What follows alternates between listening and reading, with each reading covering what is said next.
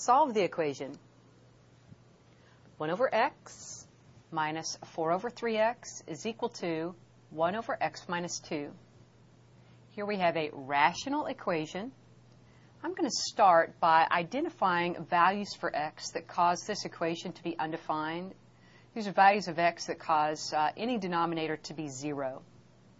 An x value of 0 would cause both of these denominators to be 0. And an x value of 2 would cause this denominator to be 0. So I'm going to start by identifying the fact that x cannot equal 0 or 2.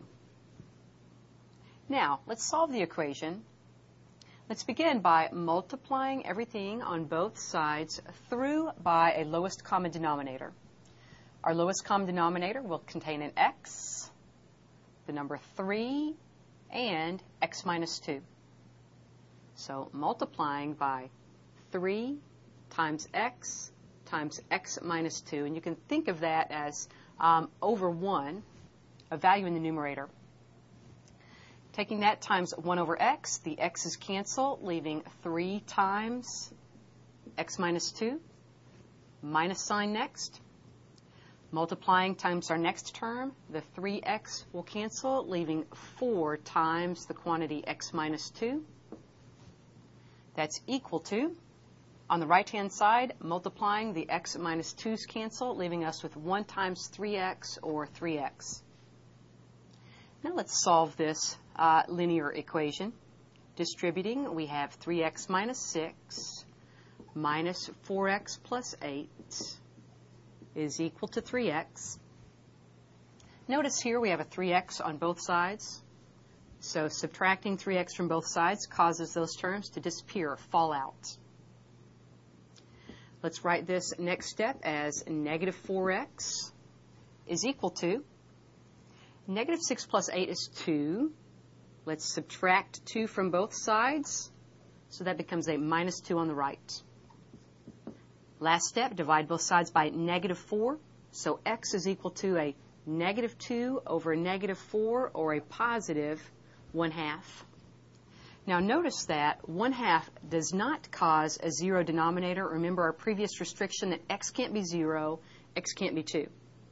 So as long as we've done our algebra correctly, this is the correct solution. But let's go ahead and check it anyway. So let's check x equal 1/2 in the original equation. So 1 over x, or 1 over 1/2, minus 4 over 3 times x, or 3 times 1/2.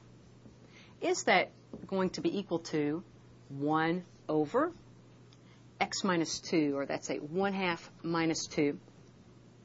Let's clean things up. Now, 1 divided by 1/2 is actually 1 times 2 over 1. That's 2.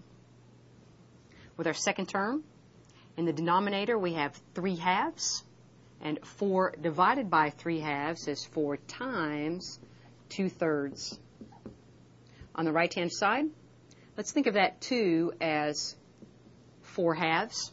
So we have a 1 over 1/2 minus 4/2 is a negative 3/2. Back to the left. Almost done here. That's a 2 minus 8/3. Is that equal to 1 divided by negative 3/2 multiplied by the reciprocal of that denominator, getting a negative 2/3. So is 6/3 minus 8/3 equal to a negative 2/3? It sure is. That's a true statement. So x equal 1/2 is correct. That is the solution. So let's describe this by saying the solution set is 1/2.